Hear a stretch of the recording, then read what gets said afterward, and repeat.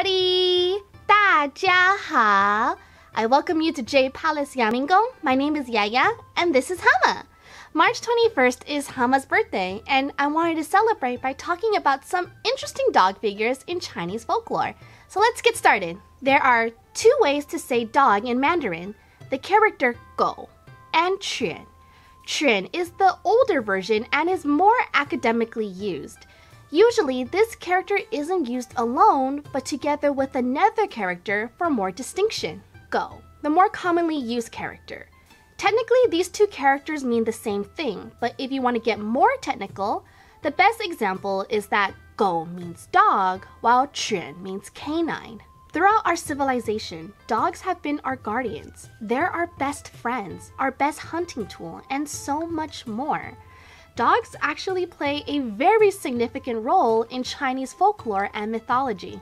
The myth of King Pan Hu was first recorded in the Jin dynasty, but most likely has been passed down orally since much earlier. Several Chinese ethnic culture groups also trace their origins to this myth.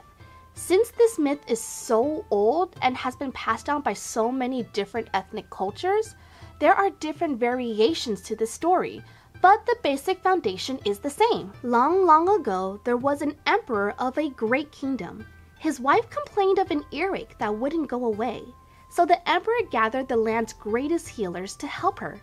The healers were successful as they pulled out a golden worm out of the queen's ear. Instead of killing the creature, she was curious, so she placed it on a plate and covered it with a gourd. The strangest thing happened. Not long after, the worm transformed into a 5-colored dog. They named him Pan Hu after the plate, Pan, and the gourd, Hu, that it was placed on.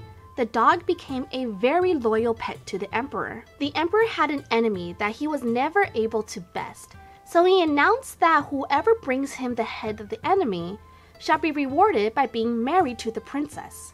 None were successful. One day, Pan Hu disappears, only to reappear a couple days later with the head of the enemy in his jaws. The king is conflicted. How could the princess, a human, marry a dog? The emperor is startled when Pan Hu actually opens his mouth and spoke. "I am actually a god," said Pan Hu. "Place me under a golden bell for 7 days, and I shall become my human form." The emperor does as he is told, and for 6 days, everything goes smoothly. However, on the night before the 7th day, the princess becomes worried about Pan Hu. He wasn't provided food or water. So she lifted the bell, and the spell was interrupted. Pan Hu did have a body of a human, but the head of a dog. However, the princess wasn't bothered, and the marriage proceeded. Pan Hu and the princess departed for their own lands and bore 6 sons and 6 daughters. It is said that these offsprings were the original ancestors of the different Chinese ethnic groups. Another well-known dog in folklore is the hound of Erlang. This hound is usually depicted as an all-black hunting dog with 4 eyes, which is funny because Erlang is depicted with 3 eyes. Here, Erlang, a Taoist deity, was hunting one day when he came upon a pup caught in a trap. He heals its wounds and releases the wild pup. Sometime later, again while hunting, he hears the sounds of wild animals fighting, so he goes and checks it out. He recognizes the pup as it's fighting a bear. Erlang scares the bear away, and the pup, recognizing his savior, excitedly lays beside his feet. Erlang takes the pup home for its safety, but he can't take this dog everywhere with him. It's too dangerous for such a small dog. He leaves but returns days later, only to find that the pup has hunted a hare as a gift. Erlang is taken aback but filled with joy. This pup is returning the favor for him taking care of it. Such a spiritual dog, it must be fate.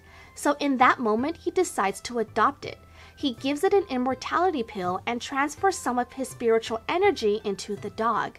From then on, you'll never see Erlang without his loyal hound by his side. We see this hound depicted in different media such as 西游记, The Journey to the West, and 封神演义. In 西游记, he is seen assisting his master in the fight against 孙悟空, and in 封神演义, he is assisting his master against the tyrannical reign of King Zhou of Shang and his fox spirit consort Daji. Sometimes mistakenly called 天狗 in media, but these two hounds are two different entities. 天狗, or heavenly dog, is the mythological explanation for the moon's phases and eclipses. In the myth, 天狗十月 talks about how a large black celestial dog takes a bite out of the moon each night, which is why we see the moon waning night after night. He also sometimes eats the sun, which explains solar eclipses. Some stories have the myth of 天狗 and Chang'e converging. The reason why he eats the moon every night is to punish Chang'e. Before given immortality, he was Hou Yi's hound, and seeing how his master was betrayed by his bride, chases after Chang'e as she ascended to the moon. He swallows her and the moon whole.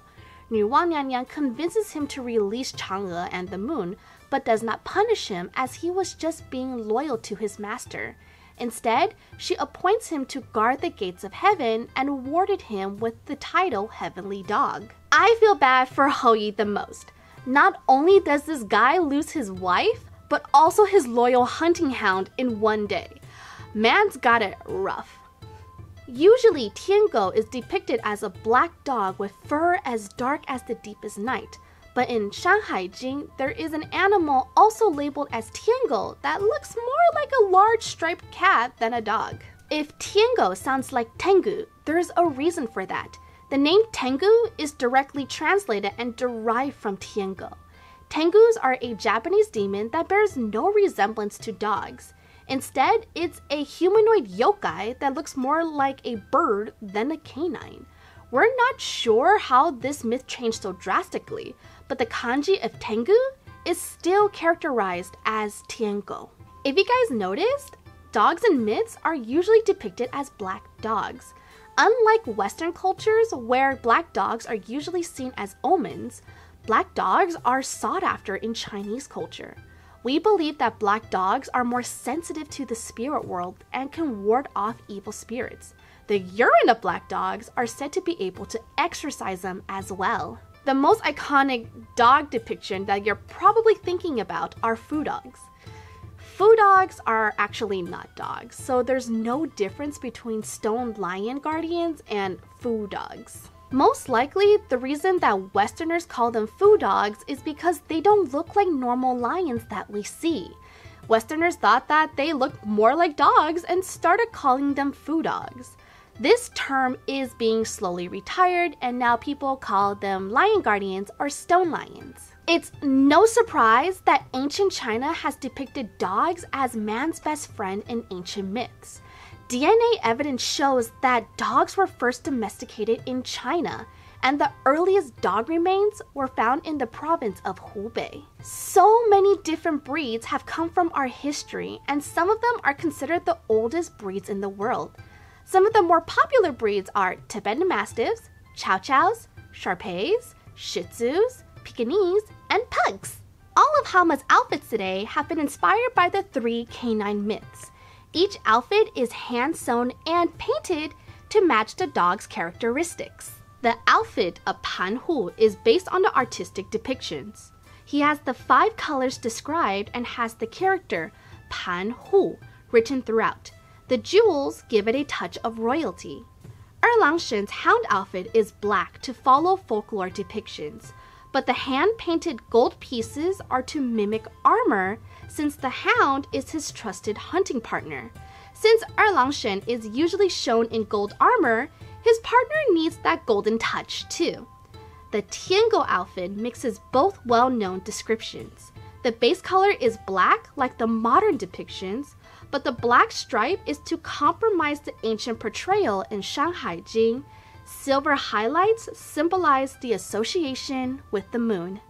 I have a Teespring if you like to support the channel.